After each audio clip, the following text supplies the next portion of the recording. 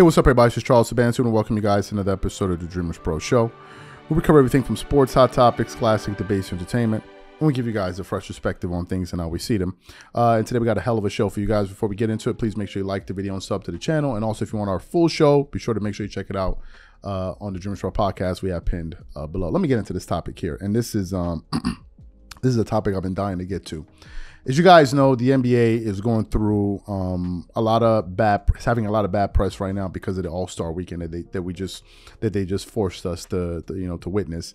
And it was one of their lowest. It was amongst the top 2 lowest rated games in terms of people tuning in to watch. But for whatever reason, you still have some people out there in media just twerking it up all over the place, knocking over drinks, just basically lying to fans, promoting something that they know is really not good. But one person isn't doing that. And who is that person? That person is Rob Parker. Now, one of my favorite shows that I watch whenever I get a chance to watch it is The Odd Couple with Chris Broussard and Rob Parker. I think they're a great duo and they have a great show. This is just my opinion. They're one of my favorite shows that I watch. And recently they put out a litany of segments, but one of the segments was centered on Rob Parker essentially obliterating Adam Silver for the job he is doing as an NBA commissioner. So before we go any further, we want to play exactly what Rob Parker had to say here, and I'm going to come back and react to his comments. Take a listen to what Rob Parker had to say. Take a listen to that. This is a Adam Silver problem. I think Adam Silver is by far the worst commissioner currently in sports. Wow. And Adam Silver, Chris, went exact opposite. I was a critic of David Stern on some stuff, okay? I was. Where I thought he stepped over the boundaries, over the line. Especially with the dress code. Like, seriously, the dress code bothered me. Like, really. And that kind of began fading as, Right. But that's where I thought he overstepped his boundaries. He also changed the basketball without talking to the players. There was stuff like that where I thought he was out of bounds, Chris. But Adam Silver went the exact opposite, where he gave in and was going to be the commissioner of the players. And you know who pays him? The owners. Right. And I thought it's bitten him in the butt. Because they've taken, they say you give a guy an inch, he'll take a foot. The players have taken 3 feet, Chris, away from Adam Silver. And what I mean is, forget about just him talking up, this is going to be competitive and this could be fun and all this stuff and not happening. But we've seen this marquee game after marquee game where these guys don't play. We've talked about it on this very radio show, Chris, where we're ready for a game and a matchup. Right? We're going to watch as soon as we get off the air. Yep. And we don't get it because there's some guy not playing. Adam Silver's not playing. I get it. But I don't believe that the commissioner has set the right parameters to let guys know that this is not good for the health of the league. It ain't just about you. And I know the NFL always pushed this out there, Chris. Protect the shield. Adam Silver has not protected the NBA.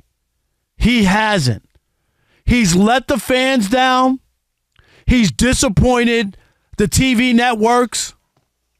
This is not your dad's NBA. And I'm not trying to be Mr. Old Man and, hey, you kids, get off my lawn. And things change. I'm player empowerment and all that. But you can't let players damage the long-term health of the league.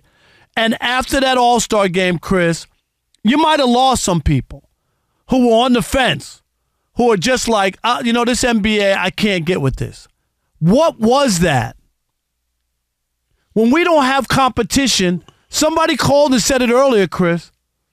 It's the WWE. Is that what we're going with the NBA? When we're watching fake games? Go out there and fake it. So you heard what he had to say. I 100% concur with him. I agree with every single thing that he said. Let me give you guys some data here. 19 hours ago, we put up a poll, and you guys can go vote on our channel. And we said, is Adam Silver a soft commissioner? Of the 12,000 voters, make sure you go leave your vote. 88% of them said yes. 88%. This channel is predominantly a basketball channel. So that 88% is real. Let me read you one comment. One person says, Anthony Hunter says, the players don't respect him. David Stern was respected. Another person said, milking the paying customer with an awful product. Another person said, Hill Power. How he handled Draymond says everything. Another person said, soft is putting it nicely. Another person said, he commands respect like soggy milk toast. Another person said, super Charmin on Draymond Green. Another person said, he's cotton candy soft as a commissioner. Softer than butter. It just keeps going on and on and on and on and on. On and on and on. That's what NBA fans think about Adam Silver. Now, the question is why? The question is why. I was saying it to myself the other day as I was cooking, and I said to myself, I'm like, man, if I was an employee, I would love to work for Adam Silver because I know I wouldn't have to deliver and I still won't get fired. It'll be awesome to work for him. He will agree to everything that every request that I hand him. Oh, yeah, sure. Why not? You don't want? Oh, sure. Why not? Why not? You don't want to work? You don't work half the hours, get the same paycheck? Oh, sure. Why not?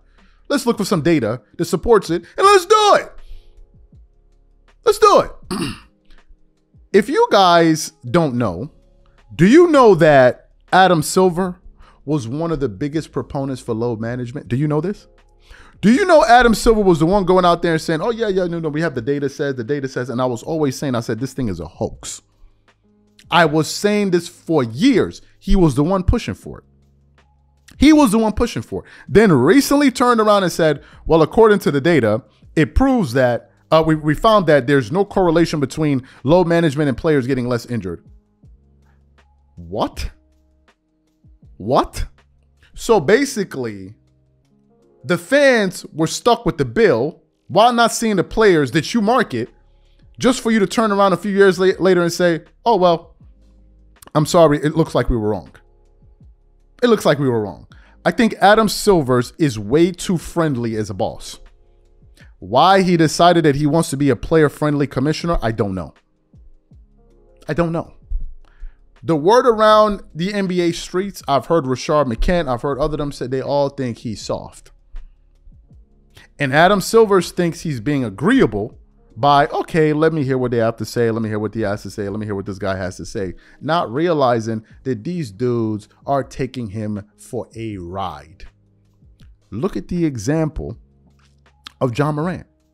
John Morant had the incident. Then he had the other incident when he went to go meet the commissioner and told him, I'm not going to do anything. And what did he do? Turn around and did the exact same thing. Turned around and did the exact same thing. And then the way that the players rewarded him for him being so pro player was to totally embarrass him on All-Star night. So Adam Silver has to take the brunt of this blame. Because as an NBA fan, which I am, and someone that patronizes the product, I am not happy. And I believe I represent a viewpoint of a lot of people. We are not happy with this current product and the way that it's trending. We are not happy. Even one of the legends in NBA history, Larry Bird, was embarrassed by what he saw. No one is happy. And it seems to me Adam Silvers is not listening to his fans. All he's looking at is ratings, clicks, engagement, impressions. Things that nobody can. Just because somebody watched something or saw something doesn't mean it was good. An impression simply means it was shown. That's all. But does it mean that what was shown was good? Well, no. So why are you using it as a metric of success? That's the latest one. We generated X amount of impressions. Who cares?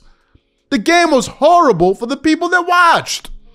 Why are you more focused on superficial data than the actual product itself?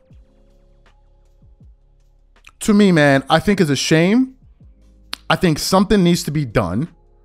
And I 100% agree with everything that Rob Parker, everyone is unhappy with the situation, except for a select few who love to pander. These are my thoughts. Whatever you guys think, please leave your thoughts and comments in the comment section. We catch you on the next show. Peace.